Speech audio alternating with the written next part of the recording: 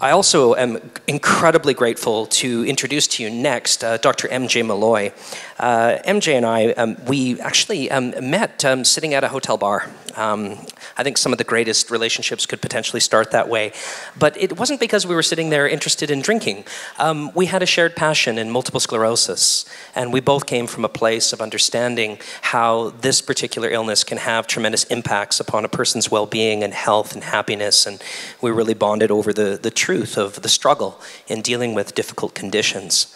My respect for this man has only grown exponentially as I've seen the work that he's done, and everywhere I look, this man is doing his best to put the science and the heart together so that we can understand how we can make a difference. Officially, we'll say MJ Milloy, he is an epidemiologist, a research scientist at the BC Centre on Substance Use, and an assistant professor in the Department of Medicine at UBC. He's the principal investigator of the ACCESS study, a prospective cohort of more than 1,100 people who use illicit drugs and are living with HIV. He's published more than 175 scientific papers. I don't know about you, but going through university or even high school, writing that one essay, you know, that was pretty tough, and we probably did it at the last minute. I don't think you can do that when you're this caliber of researcher. His research has appeared in top journals such as Addiction, AIDS, and The Lancet. More recently, his research has focused on evaluating the use of cannabis to improve the health and well-being of people living with substance use disorders. Please join me in welcoming Dr. MJ Milloy.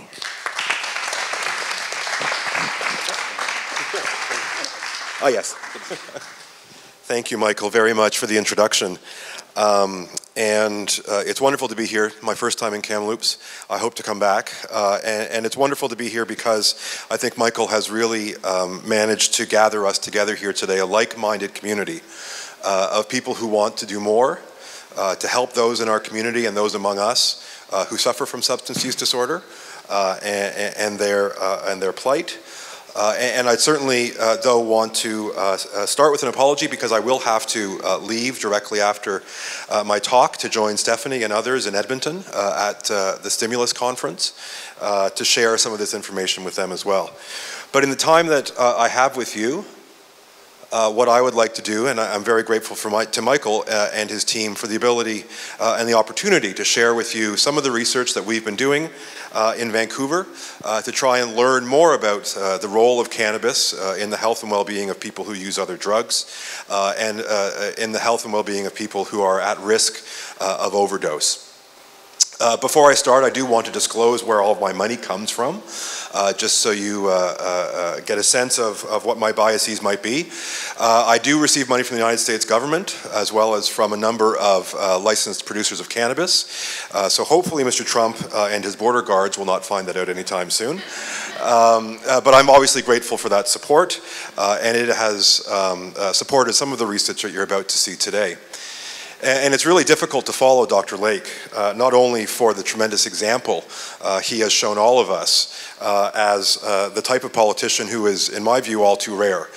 Someone who will follow the evidence and make the decisions based on evidence to help individuals in our society who are far too often stigmatized and powerless. And unfortunately, we have an opportunity now to do that again. And to try and follow the evidence to intervene in what I think is probably the defining public health catastrophe of our age. We have lost far too many of our fellow citizens, of our family members, of our lovers, our loved ones, to an entirely preventable cause of death, opioid overdose. This is, not one crisis, but a number of intertwined crises, which have to do with things as disparate as the overprescription of painkillers and the contamination of our illicit drug supply with fentanyl. What they all have in common, though, is that deaths from overdose are completely preventable. And fortunately, scientists have come up with a number of interventions, both for people suffering from an overdose, as well as people living with opioid use disorder, to try and limit and mitigate the harms of opioid use. And fortunately, here in British Columbia, as I've mentioned, we have seen both with the previous and the current government the ability to enact some of those evidence-based approaches. Unfortunately, it's also clear that new approaches are necessary. And so this is really the evidence that I want to show you today. It's some preliminary evidence that we've gathered in Vancouver about the possible use of cannabis as an intervention in the opioid crisis. Many of us are here, and many of us started on this journey around cannabis because of work like this, which was published in 2014. And this is really a landmark paper because it was one of the first to really broach the question, could cannabis and could cannabis legalization be an important intervention to mitigate the risk of overdose? And quite briefly, what the scientists did here was look at rates of opioid overdose death between 1990 and 2010.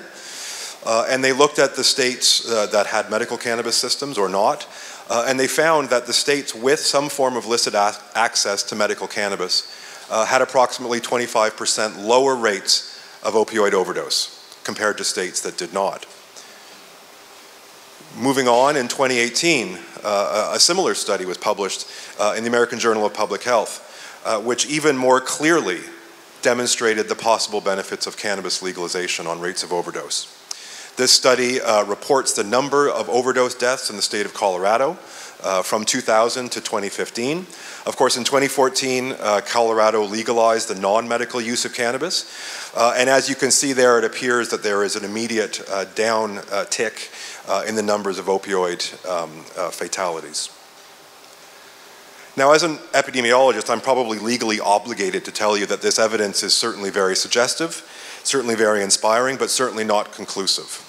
And what I will try to do in the rest of the time that we have together is talk about some of the evidence that we've generated in Vancouver, which I hope has moved us a bit further along in understanding the possible benefits of cannabis for people at risk of overdose.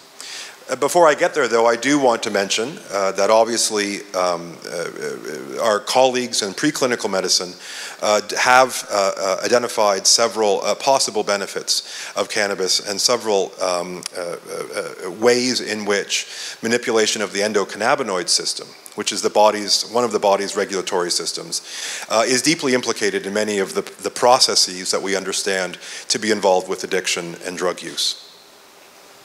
So now we turn to what we've been doing for the last number of years in Vancouver. And the data that I'm going to show comes from 3 of our studies at the BC Centre on Substance Use, involving over 2,500 individuals who use illicit drugs and are at risk of opioid overdose. Many of these individuals live in the downtown east side and as such cope with many threats to their health and well-being, including criminalization and marginalization that goes along with their illicit drug use patterns. The 3 studies are VIDUS, which is the Vancouver Injection Drug User Study. It started in 1996 as a scientific attempt to try and understand why in the downtown east side so many people were acquiring HIV, even though then as now it had a very large sterile needle distribution system. In addition, there is the ARISE study, which involves street-involved youth, largely living in the downtown south area of Vancouver. And then, of course, the greatest cohort, the best cohort, my cohort, I'm being overly modest, Access, which is HIV positive, people who are living with HIV who are also illicit drug users. This represents, these 2,500 individuals represents one of the largest and longest running scientific studies into illicit drug use in North America and in the Western world. And because of these studies, we've generated evidence about why people acquire HIV and other bloodborne pathogens, and as well the benefits of harm reduction interventions. The studies all operate the same way. We recruit individuals from the community, from needle exchanges, from the open drug market, from Insight, the supervised injection facility. And then at recruitment, and then every 6 months thereafter, individuals complete a long 2 or 3 hour questionnaire with an interviewer. And then a nurse takes blood for CD4 and viral load if they're living with HIV, or HIV and HCV antibodies if they are HIV negative. These questionnaires elicit data on drug use patterns, on housing, on incarceration, anything we think might be plausibly affecting the health and well-being of people who use drugs. in about 2013 or 2014, we began to be very interested in the possible role of cannabis in the health and well-being of individuals. And it is a not too secret in academia that many of the best ideas come from our graduate students. And here was no exception. Stephanie Lake, who you've already met, was one of the graduate students who really pushed the idea of us looking at cannabis and trying to understand better how cannabis was used by people in our cohorts. So this is one of the questions we began to ask people. Are you substituting one drug for another? To try and get at the idea that individuals may be using marijuana, may be using cannabis as a substitute, as a lower risk substitute. These are the first numbers that we produced, and they were quite surprising because the table, the figure here, indicates the drug that is being substituted for. And when we began to ask the question, of course, we expected individuals to be substituting opioids for cannabis. But in fact, what we found was that the substance most often substituted by individuals was crack cocaine. And things got even more interesting when we began to look at patterns of cocaine use, crack cocaine use, before, during, and after those periods of intentional use of cannabis to substitute for crack cocaine. And in a statistical model that was published in that paper, we found that after periods of intentional cannabis use, the likelihood that someone was reducing their frequency of crack use was 89%. In other words, there was strong signals that individuals using cannabis intentionally were managing to reduce their crack cocaine use. And in fact, in approximately a quarter of these individuals, they eliminated their crack cocaine use altogether. We were certainly very interested by this because, as you know, there is no accepted pharmacotherapy for crack cocaine use. And many of the interventions for people suffering with crack cocaine use disorder are not very effective. So we began to ask our participants in much longer form ethnographic interviews what cannabis meant for them and what role cannabis played in their own health. And here is one of the things we learned. This was from an Indigenous woman, 27 years old, a street youth participant. And she said that being on drugs for such a long period of time is like, that's how you're normal. And now, when I stopped using, like I'm still having a hard time adjusting. It's really hard to deal with, and that's why I started smoking weed. And so her report was similar to many other reports that we were hearing from our participants, was that for them, they used cannabis as part of an ad hoc but intentional strategy to try and protect their health and well-being and to try and reduce the harms that come from other drug use. So we followed up with some more studies looking at the street youth cohort. And these are, as I mentioned, about 1,000 individuals who use illicit drugs, who are younger people who are living on the street. And when we recruit them, approximately half of them have yet to initiate injection drug use. And you can imagine, of course, that initiating injection drug use is a very important event, as it automatically increases the risk individuals have of acquiring HIV, of acquiring Hep C, and of course of suffering an overdose. Mindful of the gateway strategy, or the gateway hypothesis, we began to look at the relationship between cannabis and injection initiation. And what we found, in fact, was that among approximately 481 participants who, when they first were recruited into the study, were injection naive, when we followed them forward over time, we found, in fact, that cannabis was significantly associated with initiating injection. But it was a protective factor. And by that I mean periods of frequent daily cannabis use were 34%, in these periods individuals were 34% less likely to initiate injection. So in contrast to the gateway hypothesis, which of course I learned as a small child, which means that you start with cannabis and then you inevitably and ultimately follow through and to use more dangerous and harder drugs. In fact, in this cohort we found evidence of the opposite. That individuals appeared to be using cannabis, or rather individuals who were using cannabis were initiating injection drugs at a far slower rate than their peers who were not using cannabis as often or at all. Of course, engagement in opioid agonist therapy is one of the most important tools we have to lower the risk of someone who is living with opioid use disorder to suffer a fatal overdose. And many clinicians and healthcare providers who are providing opioid agonist therapy to these individuals, there's been a long-term concern about the role of cannabis in their healthcare engagement. And previous studies, especially from studies where cannabis is not decriminalized and where there is not as much of a, I would argue, open-minded views on the parts of healthcare providers towards cannabis. Some of those studies have indeed found that cannabis use is a risk factor for people to stop taking their opioid agonist therapy, their methadone or their Suboxone. So what we did is we went into our data to look, in fact, at what the relationship was between starting opioid agonist therapy and being retained on therapy. And this includes data all the way back to 1996, so over 20 years of data. And that we found that there was about 810 individuals who initiated opioid agonist therapy during that time period. And that we found that among those who were using cannabis every day, they were 21% more likely to still be engaged in opioid agonist therapy at the 6-month period, provided that they were using cannabis.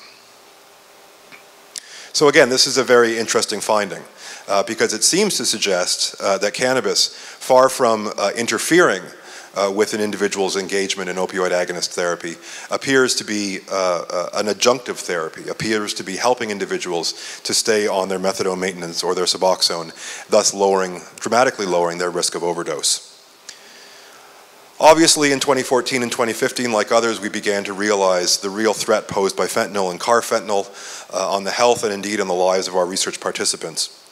And so what we began to do in 2016 was augmenting our data collection with urine drug screens so that we could understand more precisely what, in fact, individuals were being exposed to in the increasingly toxic drug supply. And between 2016 and November 2017, we conducted about 3,000 interviews with over 1,500 individuals. And with those interviews, we also did urine drug screens. And it's important to note that approximately 1/3 of those screens were positive for fentanyl.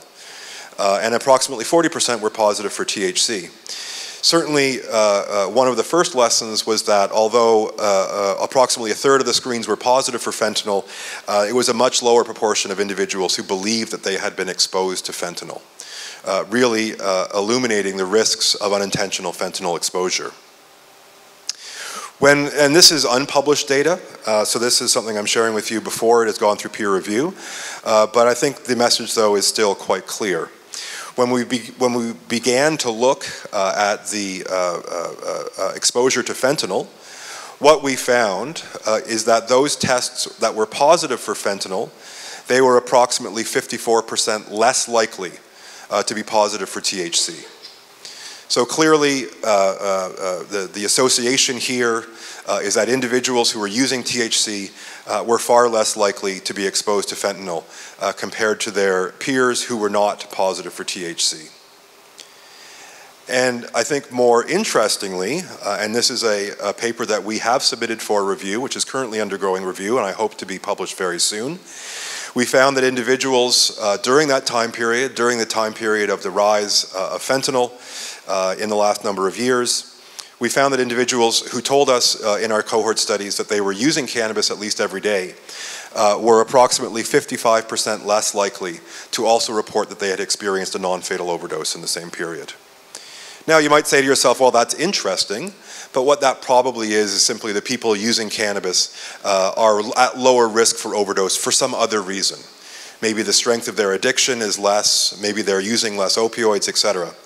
But I would like to point out that this estimate is from a statistical model which also includes other risk factors for overdose. Homelessness, using prescription opioids illicitly, using heroin every day, and using methamphetamine every day.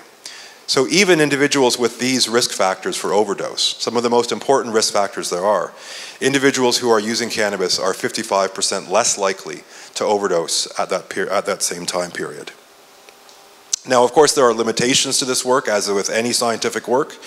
Our cohorts are not randomly recruited, and so we can't say that they're necessarily representative of the larger downtown east side or BC population. And of course, some of our drug use is self-reported.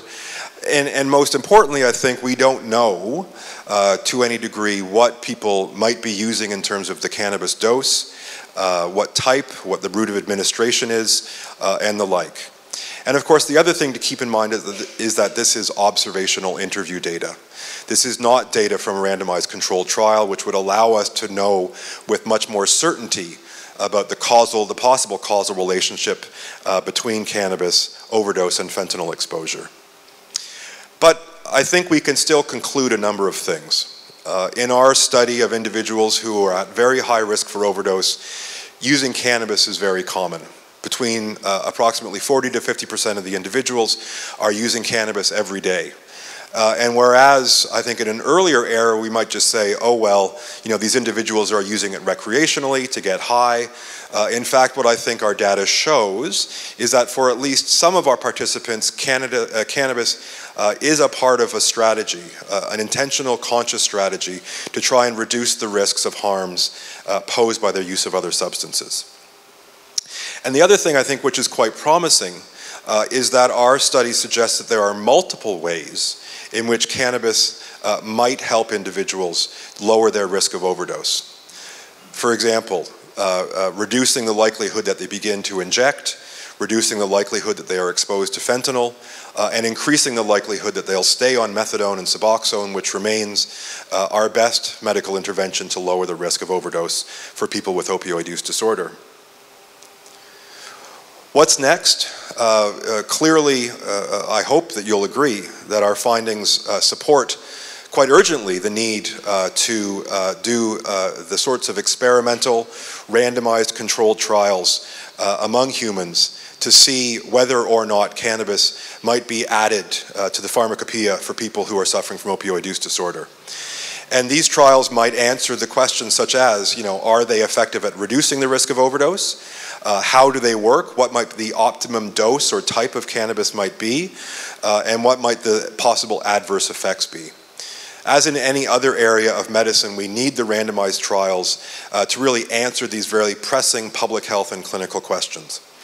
And so I'm very pleased to say that we have managed to secure some funding to do this kind of trial work, and I hope that it will begin not too soon in the turn of 2019.